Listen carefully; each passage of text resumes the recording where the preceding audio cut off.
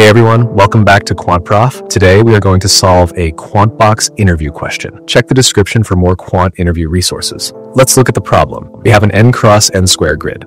We fill each cell in the grid with either 0 or 1 in such a manner that the sum of numbers in each continuous 2 cross 2 subgrid sums up to 2. What is the number of ways we can fill up the n cross n grid? For example, in the following 4 cross 4 grid, each of these subgrids must have sum equal to 2. Pause the video here if you want to give it a try. Let's look at the solution. Suppose we fill the first row.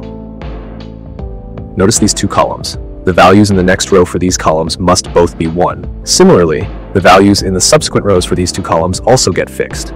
Now, consider this 2 cross 2 subgrid. 3 values are already fixed, so the fourth value is also determined. By the same logic, the entire grid gets fixed once we fill the first row. However, this holds true only if the first row is not alternating.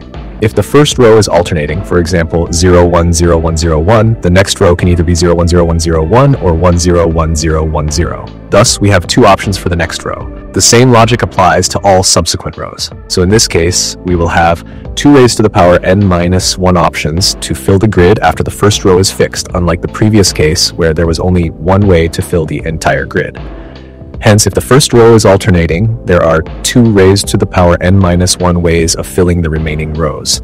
There are 2 ways to make the first row alternating. You either fill it with 0, 1, 0, 1, and so on, or 1, 0, 1, 0, and so. Hence, the total number of grids with the first row alternating are 2 into 2 raised to the power n minus 1, which is equal to 2 raised to the power n.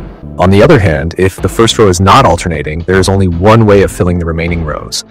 There are 2 raised to the power n minus 2 ways to make the first row non-alternating.